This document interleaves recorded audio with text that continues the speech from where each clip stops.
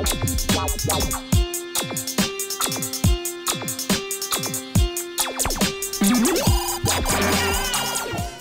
right. Check out our mailing list, which has been quiet lately, so we promise there won't be many messages unless somebody starts posting to it.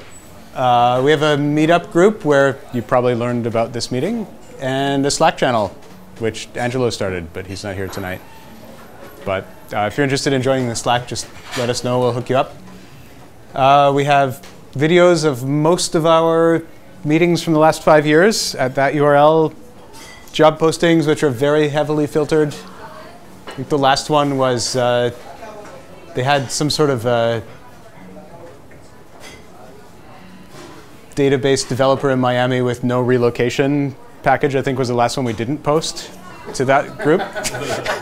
So feel free to join that list if you're interested in local jobs, because it's just local jobs that have to do with Java. We don't post about 98% of the stuff that gets posted there. And meetup.com keeps growing, so thanks for finding us and thanks for coming out. If you like O'Reilly books and you pay for them yourself, or you like your employer and you don't want them to spend extra, you can give them this discount code and get half off the ebooks. So, Java news. The conference season is upon us, and Spring 1 got the jump on everyone else, and Christoph went. So, yeah. It was in Vegas this year. Yep. Anything you wanted to say about highlights? Yeah, they said that they will release Spring 5 in March with or without JDK9. And if they do, they will probably release 5.1 with full support for JDK9. That's pretty cool. And they were having tons of examples and tutorials on, based on reactive programming. Reactive. So for HTTP requests or database connections and this. Cool. It seems to be pretty cool. So JDK9 and reactive being the big themes. Yep. Excellent. Yeah, the original promise, I remember last year's Spring 1, when the JDK9 release date was this September, like a month from now, they promised to release Spring 5 on the same day as JDK9 with full JDK9 support. So they're keeping to that, but probably jumping ahead a little bit based on the pre-release. Excellent. Reactive programming would also be an excellent talk for a future meeting, if anybody's interested. We always like having speakers. Right, so speaking of JDK9, we are now 209 days away from the current release date. And as you can see from this handy progress bar, we have passed the feature complete date of May 26th and the more recent August 11th all tests run deadline, which on the schedule looks like that. So we're just starting to reach these milestones of the revised JDK9 release schedule. And all tests run, in case you're wondering, was defined as all of the planned tests have run at least once on each supported platform. That's good. Hey guys, come on in. Try to sit somewhere where you can see the screen. There's one seat. Probably you could squeeze 2 people in there. And there's several seats here where you can probably see the screen at a severe angle. Yep.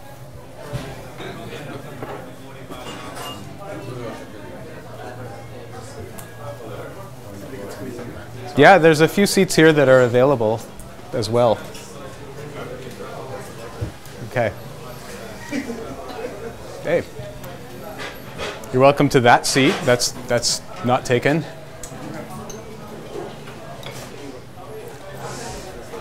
Right, so ramp down start September 1st.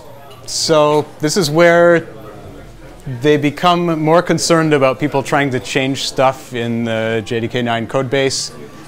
So in phase 1, only priority 1 through priority 3 bugs can be fixed. Everything else has to wait for future point releases. And in phase 2, which they didn't put a, oh yeah, they did. They put a date on it. It's December 1st. Only showstopper bugs can be fixed. So I have a feeling whoever the Jira admin for OpenJDK is, now they're probably accepting donations for elevating the priority of bugs, in case you want to fix them.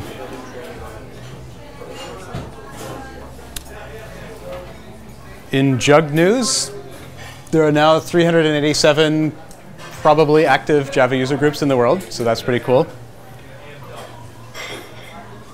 With Shenzhen, China being the latest added. All right, so there's deprecation updates that have been on the plan for JDK 9 for some time. There was actually a talk about this at Devoxx last year. And there's just been a few new revisions made to this JDK enhancement. Basic idea is the deprecated annotation is getting some new attributes that it didn't have attributes before. Now it's getting for removal, which is a Boolean, and since, which is a string. So the problem was there's been stuff that's been deprecated since JDK 1.1 and still hasn't been removed. So it's been like 18 years that some of these APIs have been deprecated and still exist. So the question now is, will they ever be removed? Were they going to be removed? So the idea of this JEP is to put a finer point on deprecations, existing ones as well as future ones. So the idea is if something is deprecated for removal, that means it's actually going away in a future release. Whereas things that are deprecated not for removal, there's something better that you should check out, but you're not basically digging a hole for yourself by using that API. It's just that you're inflicting pain upon yourself that you otherwise wouldn't need to have. So that's part one is that sort of classifying deprecation as whether or not it's for removal. Second part of the JEP is to now apply the deprecated annotation to a bunch of APIs that existed in Java 8. Some of them were already deprecated. They're going to be marked with for removal. Some of them are newly deprecated as of Java 9. And then there's a new change. This just happened last month. This JEP is going to change the Java standard so that compilers have to issue a warning if you're using a deprecated for removal type, and even if you're using suppress warnings deprecation, you'll still get a warning that you're using a deprecated for removal API. And so there's a new suppress warnings for those who are particularly adventurous about upgrading, which is suppress warnings dep removal, which will really suppress even the things that are actually going away in the future. So are we not just starting an arms race of more deprecations and more ways to ignore them? Yes. The answer is yes. They should just replace these things with an integer and just say everyone a bunch of times. Deprecation severity, or it'd be like exactly. Probability of removal. It's kind of like a forecast. It's like a 40%. Yeah. Like today's thunderstorm, right? No, it should be a countdown. That's what it should be. Oh, a countdown. That's good. It's like DEF CON. Yep. DEPCON. Maybe like deprecation condition 1. like You have to. update all the JVM to say exactly. Yeah. All right. So here's a list. It's not the full list, but for your perusal, a list of the APIs that are either getting newly deprecated, being deprecated for removal, or in the case of the very lucky Java AWT component show and hide, they're being undeprecated. They're here to stay. The very last one. Removing the deprecated annotation from 2 existing methods that were previously deprecated. Oh my. Yeah. So show and hide, all those years that I wrote jframe.setVisibleTrue, because jframe.show, which was inherited from component, was deprecated. Turns out I could have said show. It's fine, it's not deprecated anymore. So there you go. That's not the whole list, but that was the list in the mailing list post.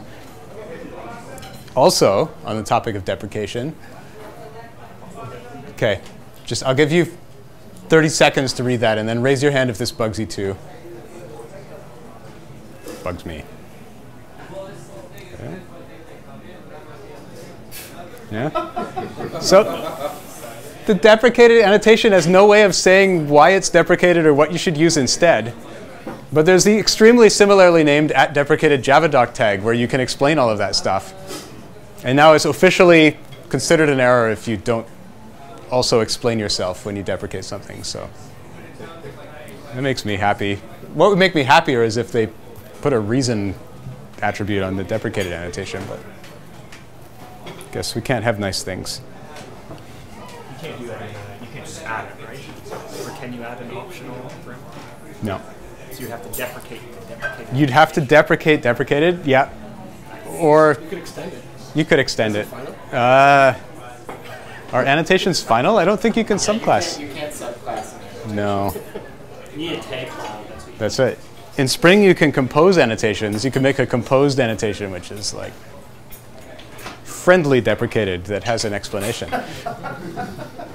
Anyway, no Java updates this month. So, yay, Oracle Java security team. We made it a whole month without an emergency update. All right, anything else?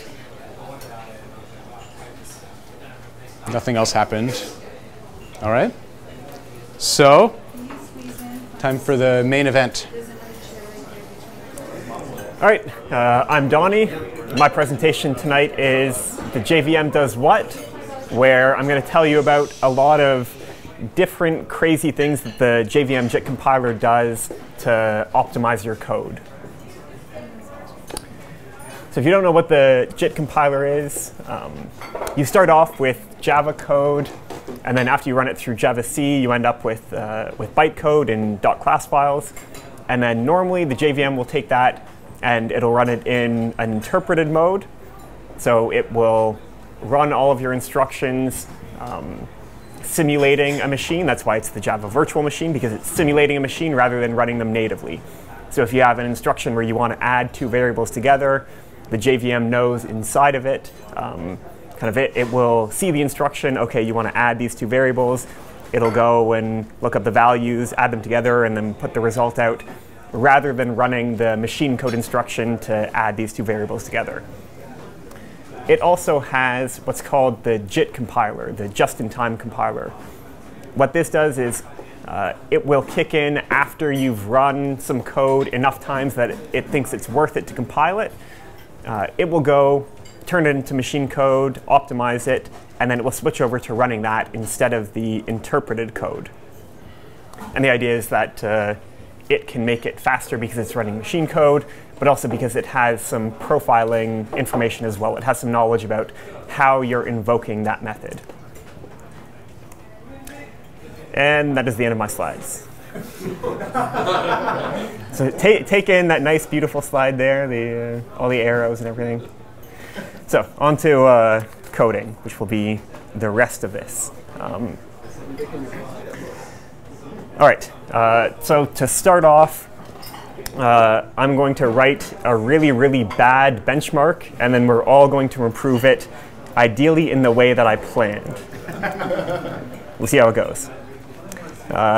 So first I'm going to make kind of just a simple method to run a computation.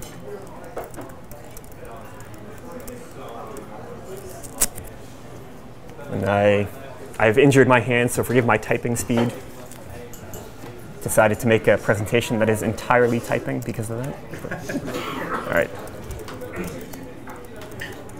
So we have a method. We take some input, and then we're just going to loop over it, multiply it a bunch of times, take up some time.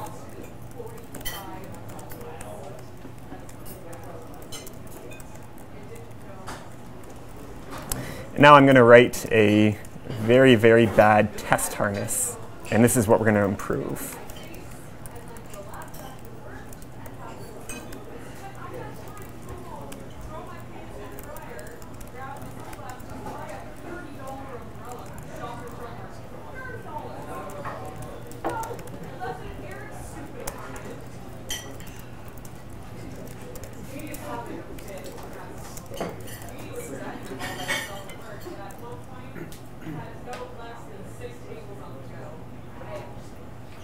So this is what we're starting with. We have this computation up top.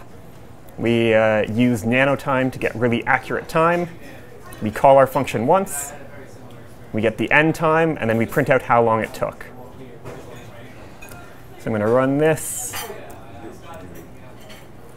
And we get, actually, sorry, that should be nanoseconds. That's going to bug me. So took 1,200 nanoseconds. Can run it a few times. So it's quite consistent. Now the question for you, what's wrong with this? It's actually surprisingly consistent. Look at that. 1,200 nanoseconds every time. Do we believe that this function takes exactly 1,200 nanoseconds? No? Are we suspicious just because I'm asking? So what should we change then? What's wrong with this benchmark? Run it like 1,000,000 times. Run it 1,000,000 times. OK. I'm not going to run it 1,000,000, but I will run it more times.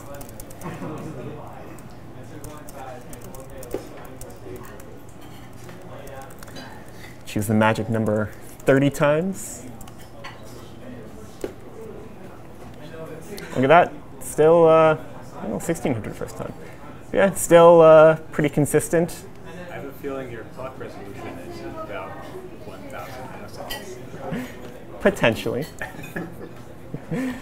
But OK, 30 times. You said 1,000,000. We'll bump it up, though. Even though when we run it 30 times, it's still quite consistent. Oh, look at that. Whatever is less than 20 milliseconds, actually, it's just a random number. You think it's just a random number that it's printing Whatever out? is less than 20 milliseconds, you cannot measure what is 50, what is 40, what is 12. That is a good point, and we will get to that later on in my plan. For now, we'll go with the spirit of the run it 1,000,000 times, and we'll run it 300 times. Now it starts to get faster. So before it was taking about 12,000 nanoseconds, now down to 1,000 or 2,000 nanoseconds. Now, yeah, exactly. That comment of it got compiled. That's the claim that, this is what I was mentioning before, that it runs in interpreted mode until it's run a few thousand times. In this case, it's because it's a loop. It doesn't have to run that many times for the outside one. But when it gets JIT compiled, then it gets faster. And I will demonstrate that to you by using the argument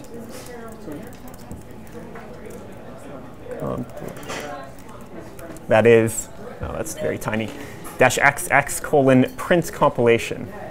If you run it with that and you spell it correctly,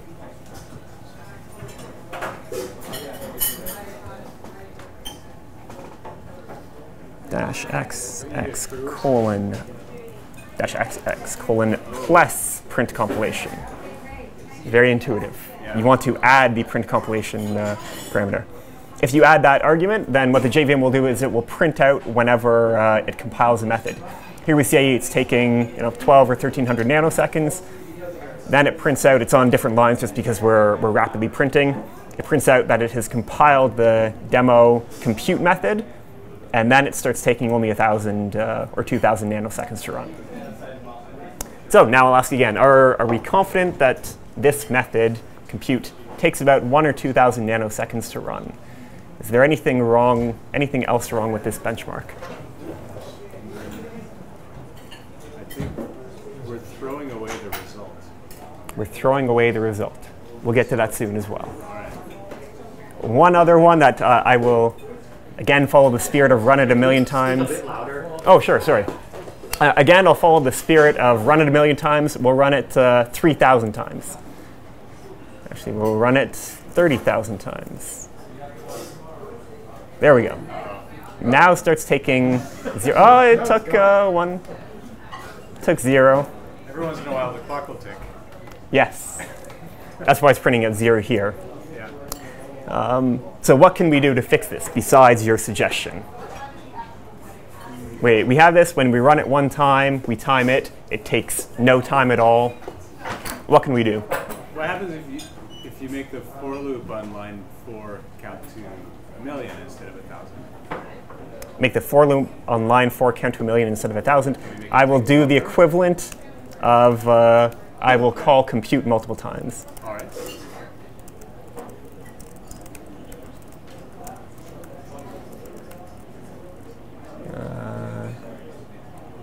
Yes, I want that. And I will make this just 10.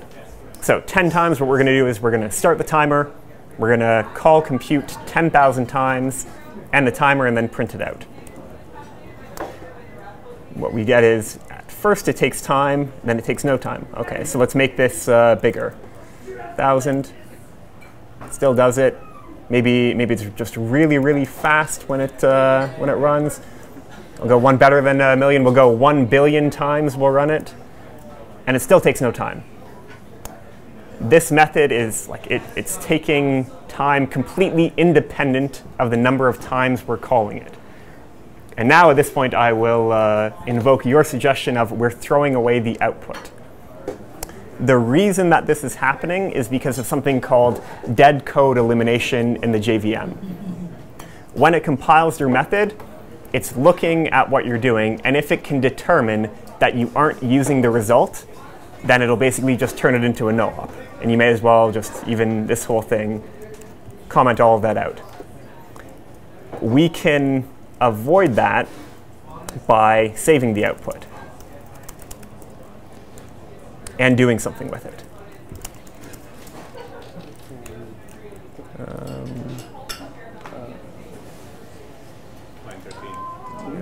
Result.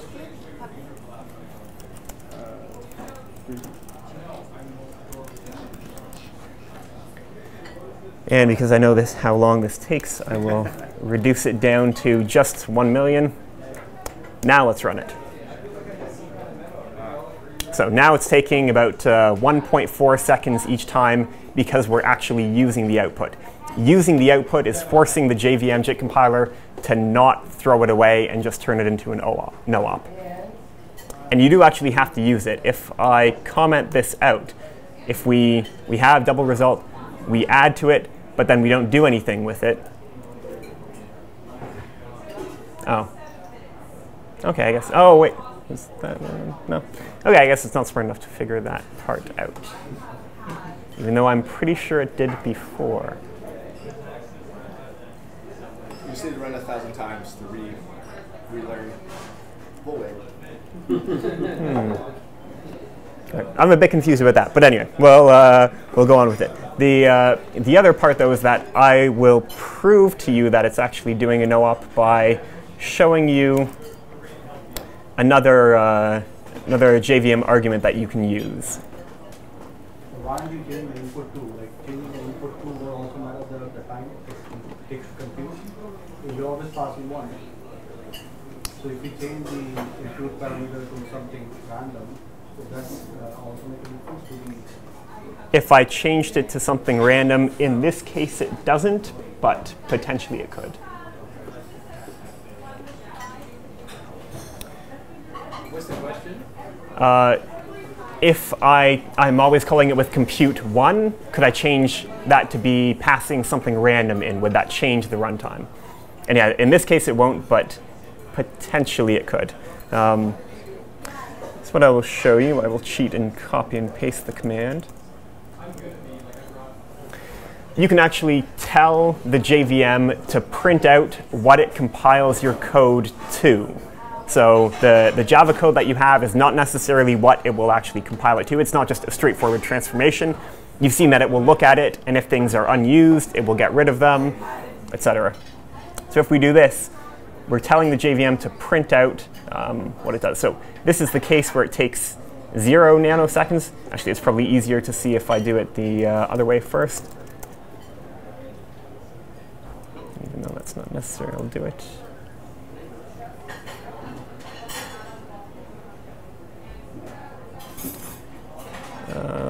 Right. I want to extract this to a method to make it easier to print out. That's what I called it.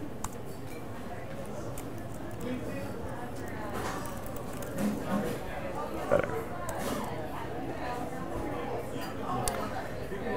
Now, this is very giant and hard to read, but I'll do my best.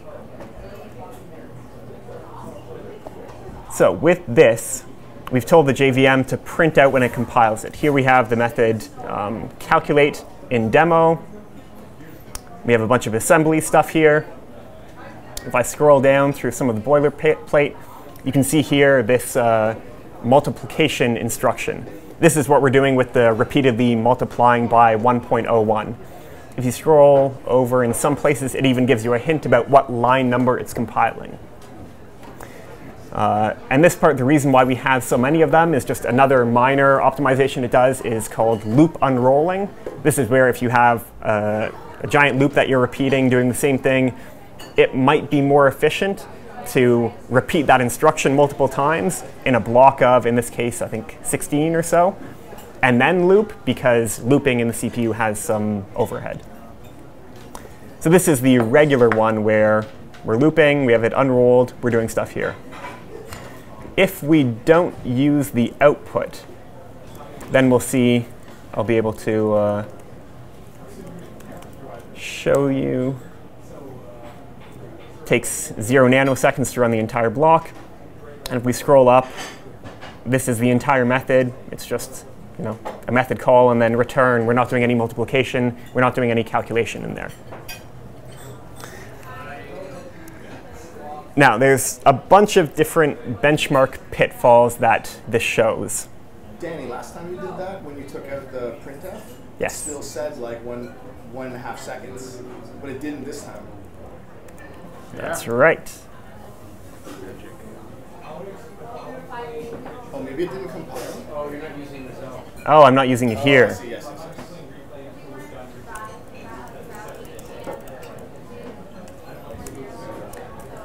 There are many, many pitfalls in benchmarking. That's actually my next topic. That, oops.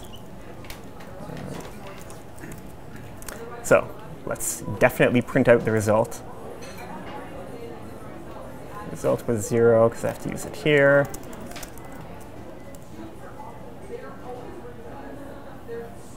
OK, now it's using it. Actually, I'm curious, what if I don't use it here? Don't use there, it should.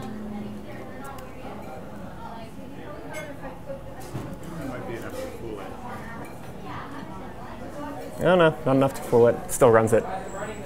Anyway, the pitfalls that we've seen here are the big one is not using the output. This is really common in micro benchmarks. You're trying to figure out how long a certain method takes. So you run it in a loop, but you don't store the output. You don't do anything with the output. And then the JVM JIT compiler just ignores it. The other one here is the warm-up period that we saw at the very beginning. You have to run it a bunch of times to give it some time to actually run the JIT compiler in the first place. And the last one is the magic number that I used of an appropriate number of loops for it to be able to measure it accurately. I happened to put that in at the time, but this is something that you would have to go if it did take only a few hundred or a few thousand nanoseconds to run your method. You would have to loop over it a bunch of times. Now, this would be really annoying if you have to do all this work yourself, which is why there is a project called JMH. It's a test harness for doing these kinds of micro benchmarks. I've already set this up, and I'll show you how to use it. The ideal way of doing this kind of calculation is just you take your one method that you want to benchmark. This is what JMH gives you when you run the Maven thing to get it. And then I'll just run it with one. And all you have to do is run it, and you have to make sure that you return the output, whatever you were computing or some result of the method. And then it will make sure that it doesn't get taken away by the JIT compiler for not being used. And it will also do all of the timing loops and that stuff. So I can show you that in this tab.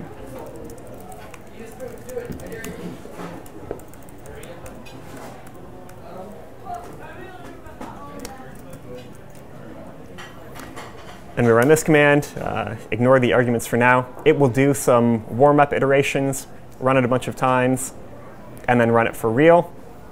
and then print out a number of how many times it was able to run it per second. So you don't have to do all of that benchmarking stuff yourself. Questions about this?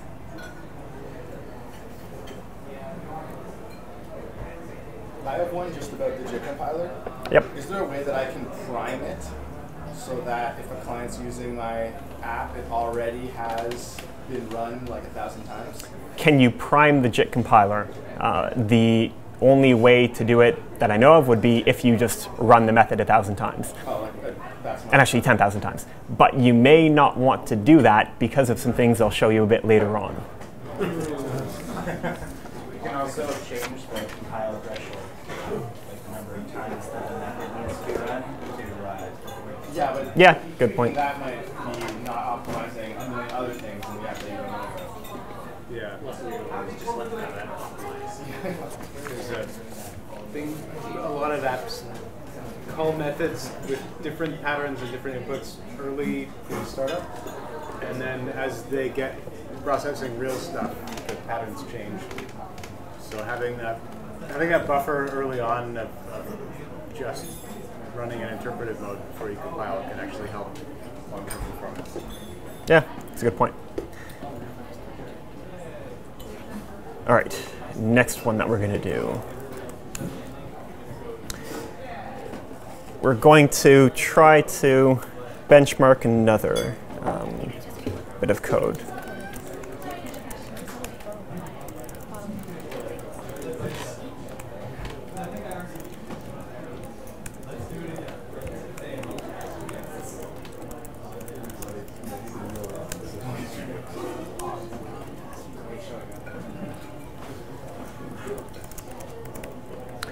So we have an interface, we have a simple implementation. It will just multiply the input by 1.1. I'm going to make a method that will call it a ton of times. And I'm deliberately not using JMH because I'm going to show another benchmarking pitfall that you can have.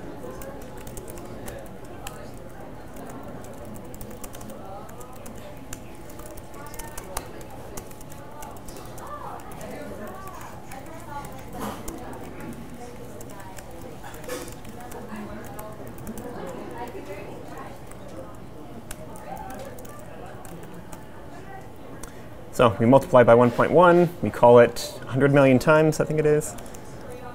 And now I'm going to do a bit of a weird thing because I want to be able to swap out the implementation of calculate while we're running. Which one will I do?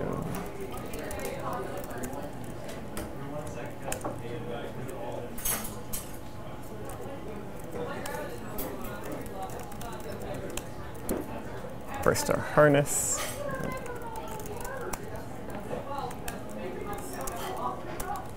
Fix that later.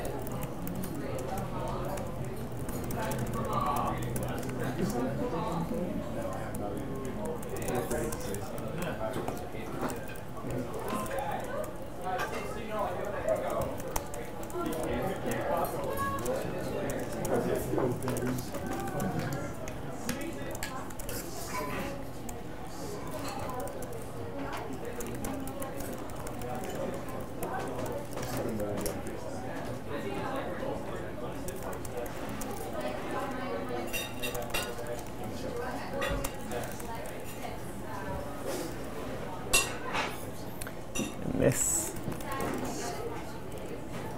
So when we run this thread, we're just going to do a simple, we're going to continuously loop. We're going to grab whatever the current value of this is, which I'll add in later, time it, and then print it out.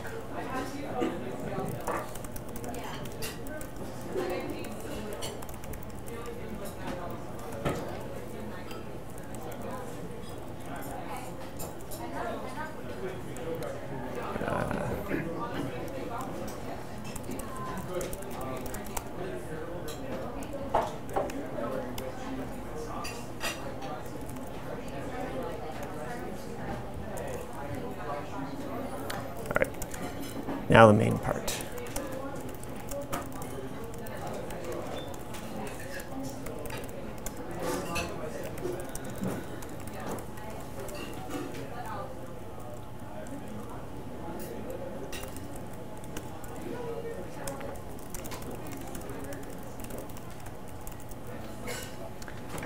So this will just continuously print out how long it's taking. Now the fun part that we're going to do is we will try to benchmark how long it takes with different numbers and see how that works out. See if there's any difference here. Bets on whether it will be different or not.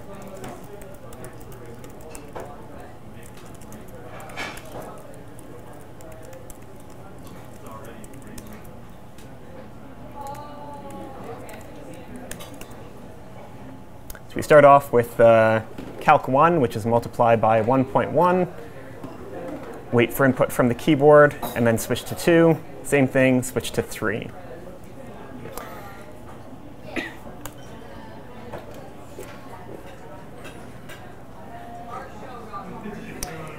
It's not cooperating with what I want it to do, but it will still be OK. So it takes about 240 milliseconds. Switch to a new one. It speeds up, but then slows down. Interesting. Let's switch to a new one. And it takes longer. Very weird. And now let me do one more thing here, which is let's. Which way does it want to do it? Yeah. Let's start off the other way. So what we had found before, 1.1 takes a while, 1.2 takes a little bit longer, 1.3 takes even longer. Let's go again, but we've reversed the orders. Now we do 3, then 2, then 1. So the longest one first. But it's fast. Next one, fast for a little while, and then slow. And now the fastest one before goes back to being slow. What's happening here?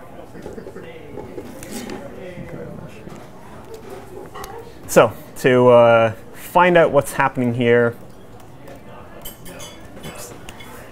we're going to have to use the similar parameters before, print out what it's compiling to, and then see what's going on. I guess that one again. This is demo 2. Do you optimize inlining of that? Maybe. What's my method called? Long calculation. Because that's dynamic dispatch there. It's not always dynamic, but it can take shortcuts. OK, good. Now it's doing what I want. So that weird part about when I hit enter and then it goes fast and then slow again, I only saw that today. This is the normal way that it ran, which is it runs quickly first. Let me lock this, and I will show the typo. It's not printing out. I hope it runs the same way the second time. So I wanted to print out compilation on calculate. That's what I'll undo the same thing. Do the same thing. Good. OK, so prints out quickly. If we scroll up to the code, this is going to be hard to read because it's so big, but the important part is the, where is it?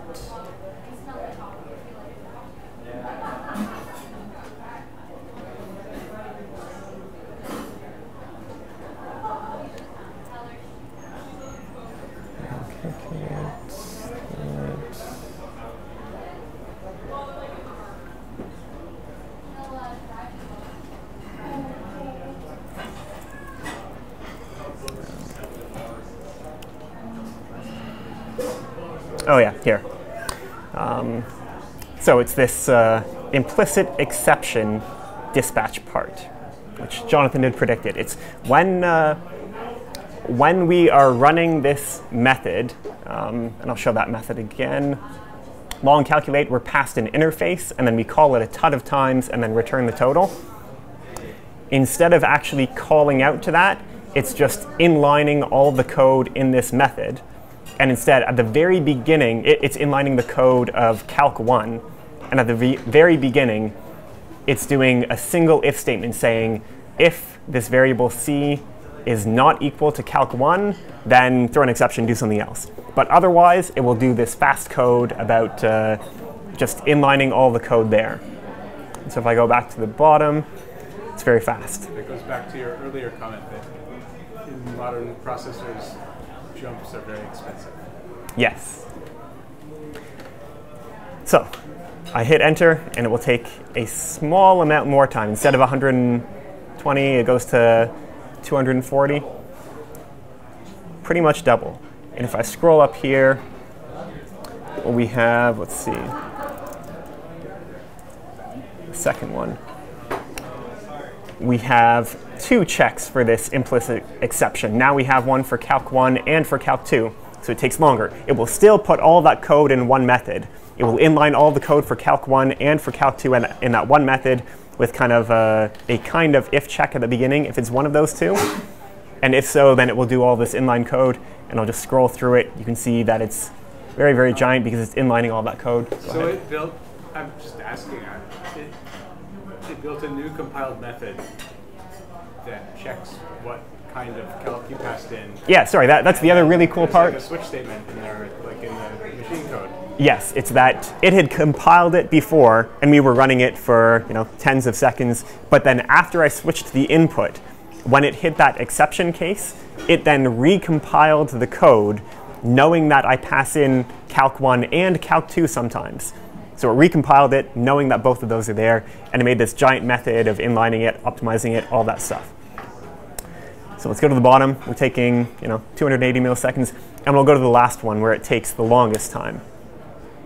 Now it takes 300 milliseconds, 340-ish.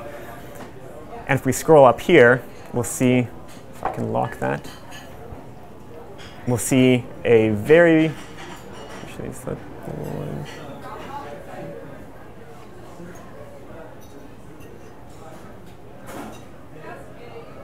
Yes, we'll see a much shorter method where all it's doing is the interface, like the actual virtual call. Because when I pass in 1, it just inlines everything and says, OK, I assume you're that 1, and I'm just going to throw kind of an internal exception if it's not. When it's 2, it'll again special case fine. You pass in 2, I'll put them both in. 3, that's too much. That's when it gives up, doesn't make this kind of switch statement at the beginning and says, fine, I'll just call the method, like we're now and it takes the longest. We're now actually dealing with an object-oriented programmer. Yes. And if I can also show you that because it's then recompiled the method, so we have it now. Oh, kill that. So we're starting off calc1. And this time it takes a long time, which I'll talk about in a minute. We do it again, recompiles it. Takes slightly longer. We do it a third time. Now it takes the longest because it's doing that virtual method dispatch. So we've done calc1, calc2, and calc3. And now if I go back to calc1, it still takes a long time because it's still using that kind of the method that it's actually calling the method. And yeah, like you said, you've ruined it forever. Yeah. And this reason, as well as my struggle of trying to get it to, if you notice this one, the first time it was doing that kind of medium speed one, whereas before it was the short one. For that reason, and also for this reason of you being able to ruin a method based on what parameters you're passing it, if you are benchmarking a method like this, where you pass in an interface, you have to fork the JVM again.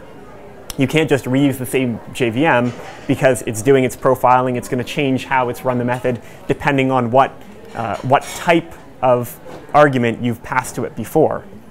You've completely killed it. So instead, the way around that is by running your benchmark one time on one JVM with calc1, and then you kill that JVM, you start up a new one, you do calc2, and I won't copy and paste this over, but this is one of these parameters that I didn't explain here. It's the -F1. The default is 10, but this is how many times it will fork the JVM. And by default, it will actually, so actually there's two things here. One of them is that when you're testing different, those different implementations, Calc 1 and Calc 2, you want to have a different JVM. And so each individual test has to be run on a different JVM. It has to be independent. But also what you would see where sometimes when I ran it the first time, it would be fast. See, now it's the medium speed. Sometimes it would be fast, even though the code hasn't changed at all. It's just the profiler can be finicky, and sometimes it makes a decision one way or the other. And so even when you're testing the same code, you have to fork the JVM multiple times to get a good read on how fast it would go. So this time it's going to be the same because this is just my old code. But just to demonstrate, JMH will fork it multiple times for each measurement that it takes because of that reason. Any questions about that? Is there ever a way to trigger de-optimization so it will reconsider? Can you trigger a de-optimization so it will reconsider? I'm not sure. I've seen things be de-optimized because new classes get loaded, but yep. I don't know if that I doubt it de-optimizes everything, probably just the things that would be affected. No, it's supposed to do some class hierarchy analysis, so it will only do the ones that it needs to. You'd maybe have to introduce a new type in the same type hierarchy as calculation. Maybe. Maybe. I don't know. Actually, the demo that I was trying to give was demoing it doing this kind of class hierarchy analysis where you load a new class at runtime, but I couldn't actually get it to work. I couldn't get it to do what I wanted. Oh, okay. Yeah. It never acted differently for me. I've tried building demos like that and have the same result. Yeah, it can be finicky. What's that? Okay, third one. Let's make that bigger. Let's do a quick quiz. This is some C code now. When we run this C, what happens? Segmentation fault, yes.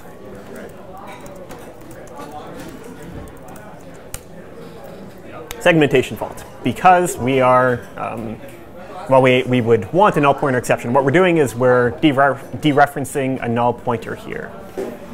And in C, when you do that, you get a seg fault. And if you want to debug this, you can see here the output that you get is just segmentation fault. In C, when you want to debug this, you have to go and recompile it with debug symbols, load it in GDB, and then try to reproduce whatever caused it to seg fault. And then you would find the information of where it actually was. And there are some other techniques too. In Java, luckily, when we do this kind of thing, accessing a null pointer, you get a helpful null pointer exception telling you where, what line was null, or what line it came from. But if you think about this, for the JVM to be able to do this, it basically, you would think, has to add an if statement every time you're calling a method on an object. Because if that object is null, then it has to throw a null pointer exception. It's like programming in Go. Like programming in Go. So if do I have a system out here? So if you trace through just one call, system.out.println, if out is null, then it has to have an if statement there and throw a null pointer. We go in here, we go in print, go in write. Again, we got a bunch of things. We're calling text.out.write. If text out is null, you have to throw a null pointer. This thing it has to check.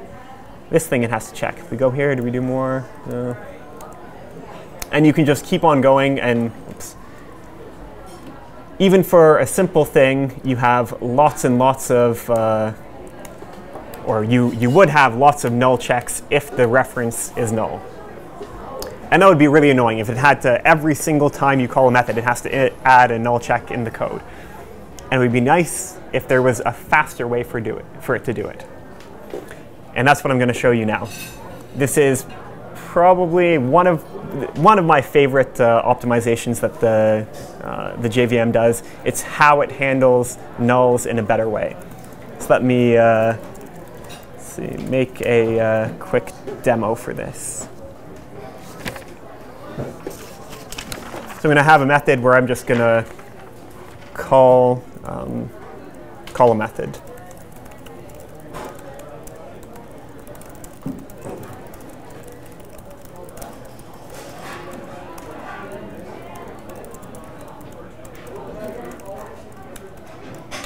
We just call 2 uppercase on a string.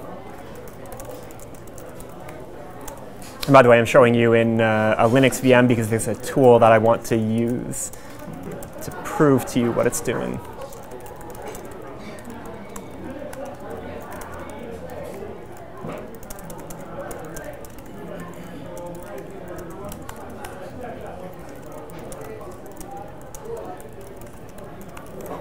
So I'm just going to call it a bunch of times to get it to JIT compile. I don't want to actually print it out, but this should be enough to make it not go to nothing. It should probably be JIT compiled anyway, so maybe that's not necessary. Now I'm going to call it a few times with different arguments.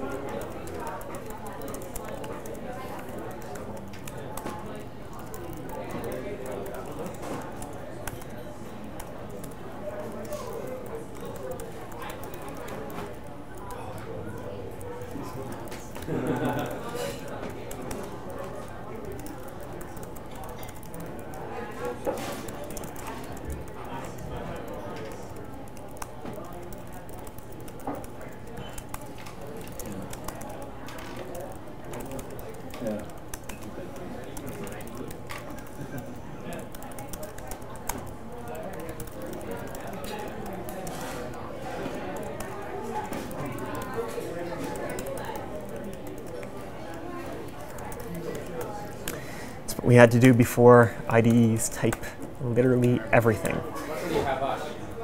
Yes, I have you as a compiler check. I have 2 typos. What lines? 3 and 13? 2, 3. This is line 3. Ah, good catch. You're better eyes than I do. And line 13, you're saying? Line 13, end quote. Now, are those the only typos I have? This will compile? Will it compile? The jump jet. Oh, winner. Yes.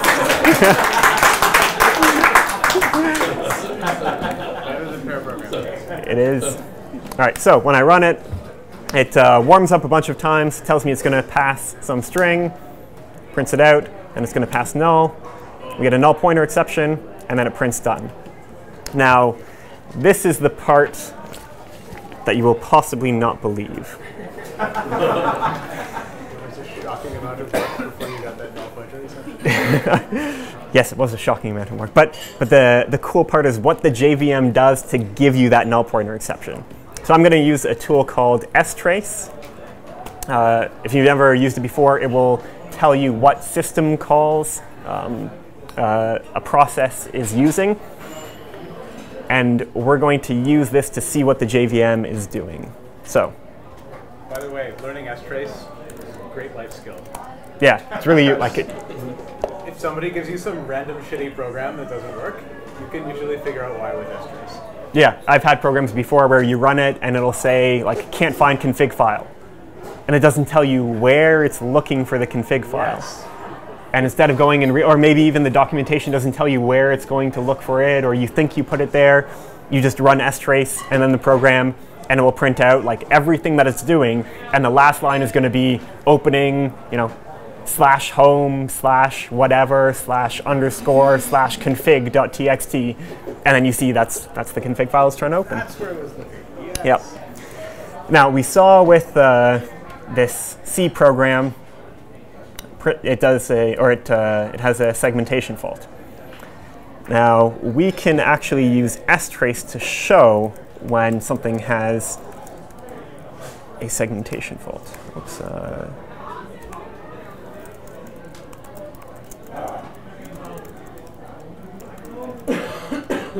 Sig v, and then so strace, we're telling it to trace signals, and we care about sig v. That's the one that the process gets sent to tell it to segfault. So we can see This part is the, these lines are from strace, and then the last one is from the actual process. Now let's see what happens when we run demo. So going to pass ASDF, nothing. Going to pass null, and we get a sig-seg v. The same thing that we got with our C program. Because now the explanation, the payoff for all that typing just to get a null pointer exception. The payoff is what the JVM will do is it will let its seg fault. It will just let you, access a null pointer, and then it will trap the seg fault or the sig-seg v, and then it will inspect the state of registers and like the state of the program, backtrack from there to figure out where in the program you were, do any kind of cleanup that it wants, and then throw the null pointer exception from there. So, yep, go ahead. If you were in the middle of inline method call, figure that out. Yeah, good point. Construct the stack trace. If you were in the middle of an inline method call or even multiple levels of an inline method call, it has to go and reconstruct the stack trace just from knowing where in the compiled code it was. But the payoff from doing this is that the compiled code has no null check at all. There's no null check at all. It just invokes whatever methods it wants, and if you access protected memory, it lets it seg fault and then reconstructs everything from there. And I've told a few people about this before. Everybody always asks, like, what's the performance impact of this? Doesn't that take longer than just having an if check?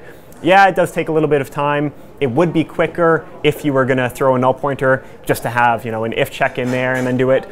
But the vast majority of the time, you don't throw a null pointer, and so you get that benefit there. Don't write code that uses null pointer exceptions for control of flow. Yes. But I will show you something else too.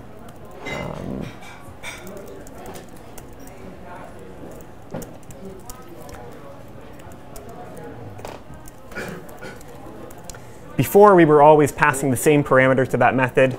What about if sometimes we pass null, actually, and we need to catch that? And just don't bother.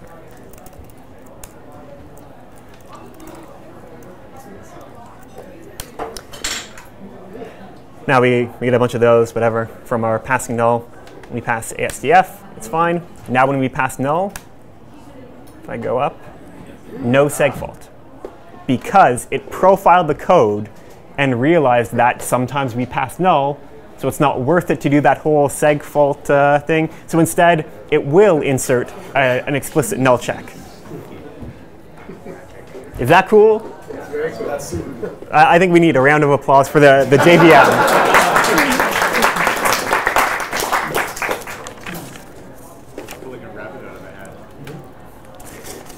So, all right. What about? Oh yeah, questions. We have array bounds checks that matter a lot too. Is that when we use array list and for like old-fashioned, we use arrays. Array bounds checks. Every time we index into an array, the JVM has to be careful that we didn't index past the end. Yeah, I don't know that it can use the same trick because the memory on either side might still be valid, so you don't get a seg fault. Exactly. And that's where all the C bugs are, right? It can't, like, it could put a tiny block of memory before and after each array, but then what if you're off by too much? It would still be valid memory. Yeah. But what I have heard is that it does do some analysis to omit those array range checks when it can. For example, if it recognizes that you're doing a loop, int I equals 0, I is smaller than array.length, I++, so then it knows that, like a controlled amount. Yeah, as long as you don't then go and switch what array is referencing at some point, because then like you do a bounds check or you do the length at the beginning, but then if you swap it out for an array that would be a different size, you could. But yeah, I've heard that it omits it in that way. So you could, that would be interesting. Try some micro benchmarks where, for example, you just index an array with a for loop, or you index an array with a for loop where you say, multiply the loop index by something and then divide it again. Yeah. And then maybe the VM has to put a bounds check after every array access. Yeah, it might. Yeah, you could probably trick with something like that. Interesting. all right, the last thing I'm going to show you.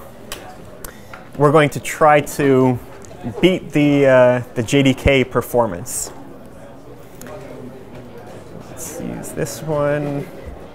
Get rid of that chunk. We will lose? I don't know.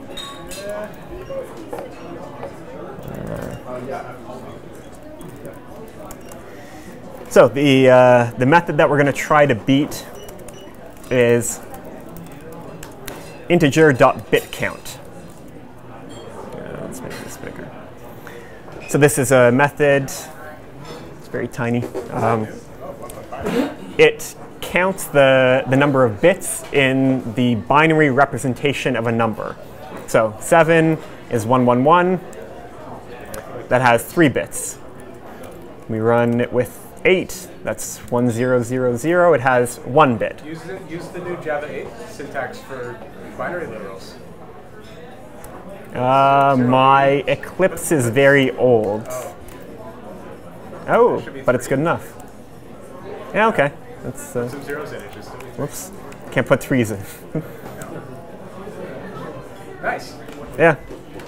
So yeah, it just counts the number of bits in the binary representation of that number. So what we're going to do is we're going to try to beat that without looking at how they do it. We'll implement it our own way.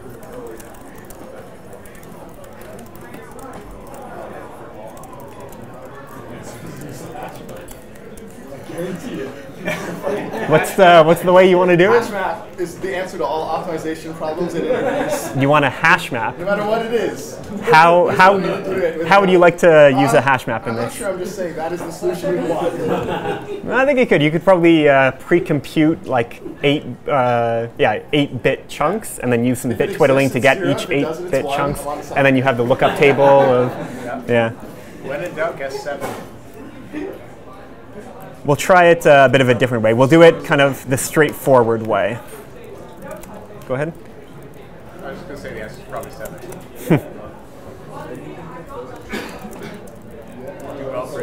The answer is 7. So an integer has 32 bits. We're just going to go and check if each individual bit is equal to, is set, and if so. So we have 1. We shift it up by I, so 0 through 32. So for every bit there, we create kind of a bit mask for it.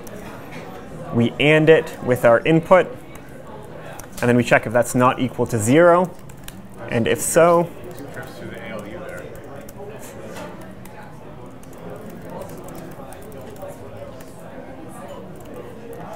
So let's try that versus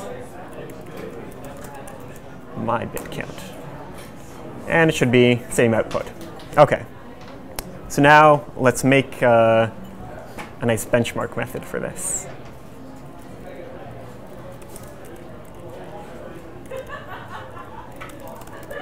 And we will use JMH for this because at this point the point is not to show you why you should use it. So let's just use it.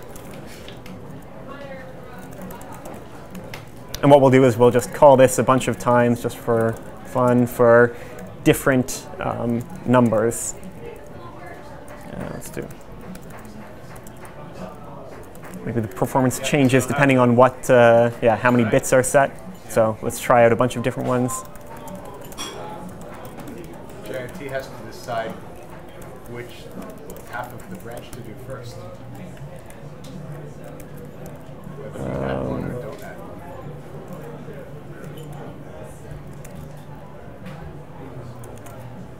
And let's try just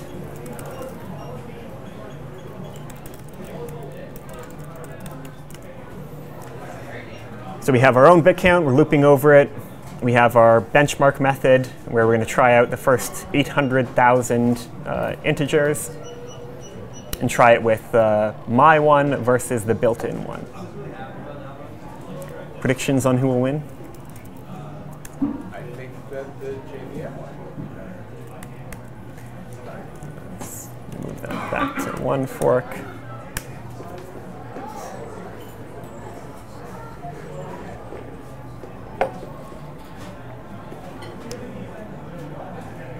So this is the number of times we can run it per second.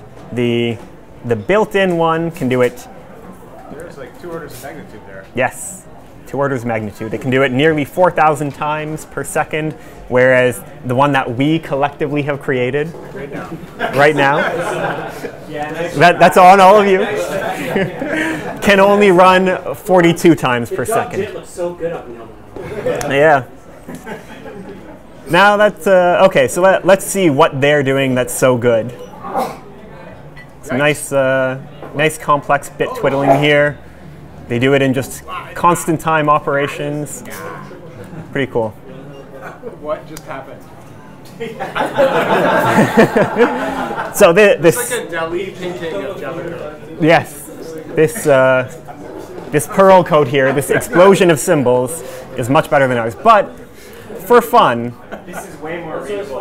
Yeah, this is better. If I had to maintain one or the other. Yeah. Ignoring how readable it is, let's take. So everybody saw, I copy and pasted that one from what I took. And let's see the benchmark here. Oh, yes. I'm scared. No. Oops. I think I might know what's happening. Compile. Now let's see what happens.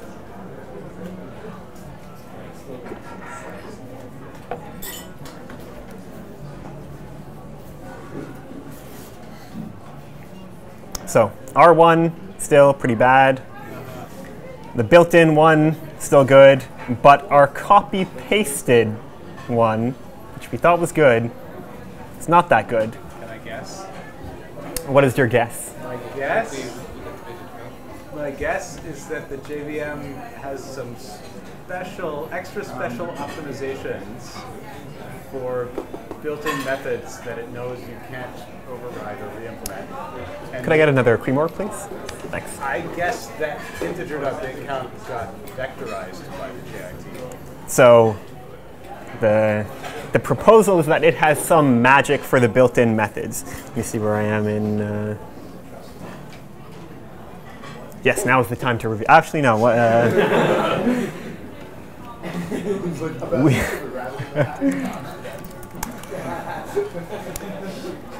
By the way, this is proof that copy and pasting code is bad. Yeah, it gets slower. one of the many things that is bad about copying and pasting code, it can make it slower. Yeah. So, test integer, count, and so, thanks. Let's try debugging this. Let's see what's actually going on here, what's being run. Set a breakpoint here. It's a very tiny breakpoint. Guess you can't change the font size of breakpoints. And why are you complaining? Duplicate main method. Yes, I did have another main method.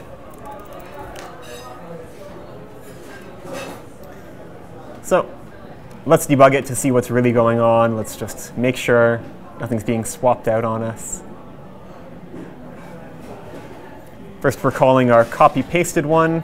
We look at that, it's normal. It's exactly what we did. Yeah, nothing wrong with that. That seems exactly what we expected. But now let's try out the other one, the built-in. Let's see what happens here.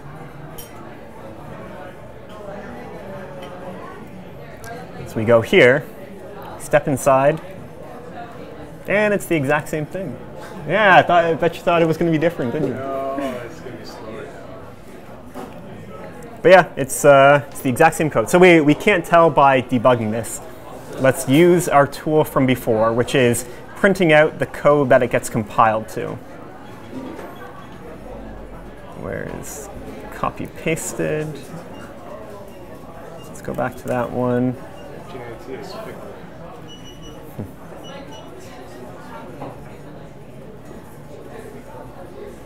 And I will cheat again and just paste this in if I have it.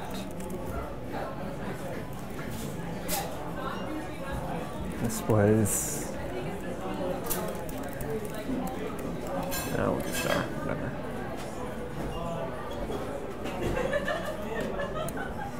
So the code here, if I can,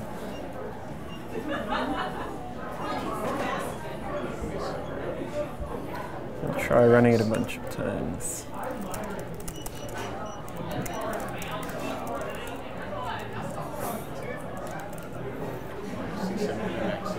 And I will also do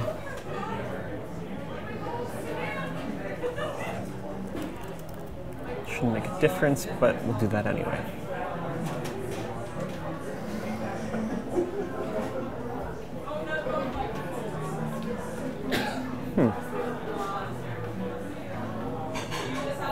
Anyone see my mistake?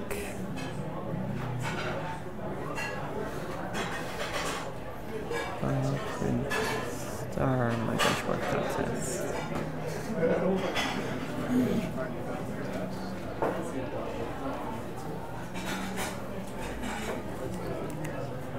Ah, .test star.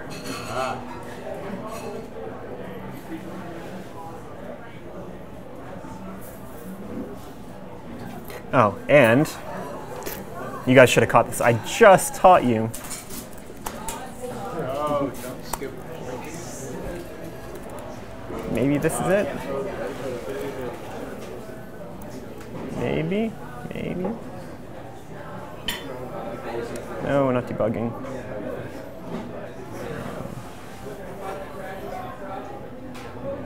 Just run.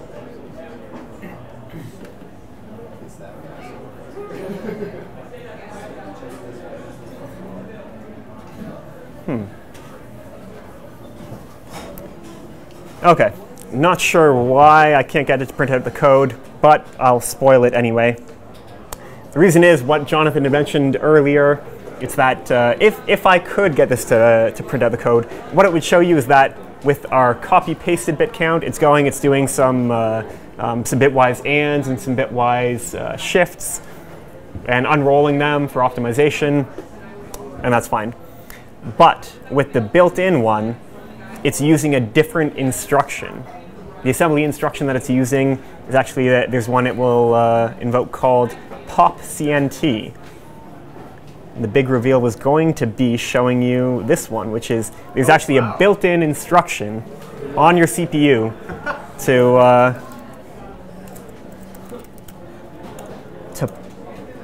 to give the number of bits in a number set to 1. And the JVM, for its own implementation, is using that one, whereas for your copy-pasted one, it's doing what you literally told it. And the reason is because of JVM intrinsics.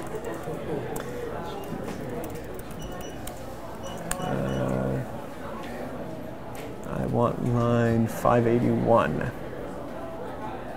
An intrinsic is, wait, 581. Yep. The JVM can actually say that for certain methods, it won't use the implementation that you have there. It will use its own one. So we see common ones here in java.lang.math. There's a bunch. And for most of them, I'll show you math.sign is one, for example. When you call the sign method, it goes to strict math.sign. And here it's marked native. This is this is an intrinsic method provided by the JVM, but there are some other ones like bit count, where it's an intrinsic method, but it happens to have an implementation in the JDK. And the reason is that not all CPUs have that bit count instruction. So if you don't have it, it wants to have basically a fallback, and so you can write that fallback in Java, and that's fine. But the JVM can provide its own, where it swaps out its implementation, even though it looks like it should be implementing that one. So that's the reason why when we copy paste it, we don't get that intrinsic, because it's based on the class name. When you debug it, though, and you see the lines in the actual JDK source. When you debug it, it does not execute the JIT compiled code. It will switch to interpreted mode. This is the reason why a lot of the times when you're debugging stuff, it goes slowly. Because even if you don't hit that breakpoint, for a lot of things, it will switch to the interpreted mode. That's how all of Java would be before the JIT compiler. It's as slow as it would be if you would set breakpoints everywhere, even if you didn't kind of hit them, even if you didn't enable them. And there's one last thing I can show you, which is that there's actually a JVM argument that you can pass to tell it not to use intrinsic methods. So, to avoid typos, I will do this. This is the, you can make it really big, unlock diagnostic JVM options, and then disable intrinsics, bit count I. This is what you would pull from here, this underscore bit count I. And now,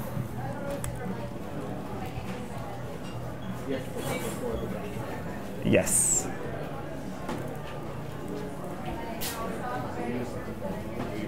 Bring your dash jar with you.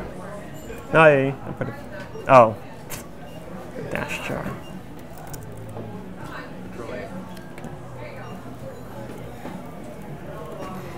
And one more thing that I need. Actually, I didn't compile it, so I think it's okay.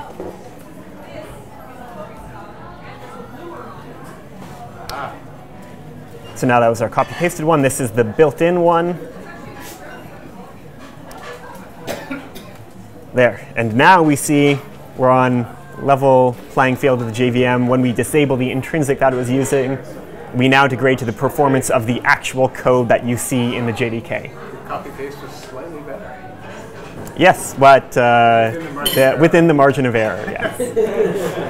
And you can play around with these parameters too. If I had done, like, instead of 3 iterations, I could do 100. And then I'm sure it would reduce the error because you would get a much more stable measurement. Any questions about that? No? Cool. All right. And that's my presentation. Thank you all.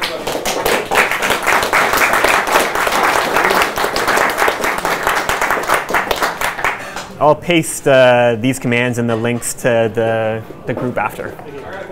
Yep, go for it. Why didn't you speak up before? No, go ahead. How did you find all this? How did I find all this? How did you discover all this? Some of them I had just seen on random blogs over the years, but there is actually I don't have the link to it. I'll paste the link as well. There's a list of just the JVM performance optimizations that they do, and then I had a few of these that I knew about, and then I went through that list to try to find one more. Actually, I don't know if there were any that I didn't know about before. But yeah, there's just like a list of all the optimizations that the JVM performs, and you can look through the code as well, the JVM code, to see what it's doing for them. The tricky part sometimes can be trying to get it to do what you want. Like writing the Java code such that when it is JIT compiled, it will trigger the optimization that you intend. There were a few I wanted to show that I couldn't because I just couldn't get it to do what I wanted. Has it significantly affected the way you coded knowing these optimizations? Has it affected the way that I've coded knowing these optimizations? Not really. It's very useful for benchmarking. Knowing about all these things, like then you can get into the habit about always using output, all that stuff. But using JMH, you don't need to know as many of them, but you do still need to know, like you can still make mistakes with JMH. It just makes it harder to make mistakes.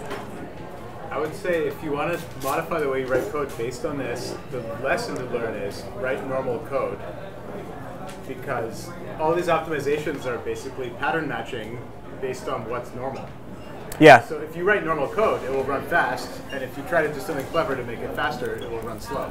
Actually, I can show you a... Smarter than the JVM, you should be a C developer writing JVM software. Yes, correct. Yeah. I know one such person, but he won't come here because he'd rather be canoeing in Algonquin Park. So on that note about write normal code, if I show... Oh, wait. I want to get it back to how it was a while ago. Not that far ago.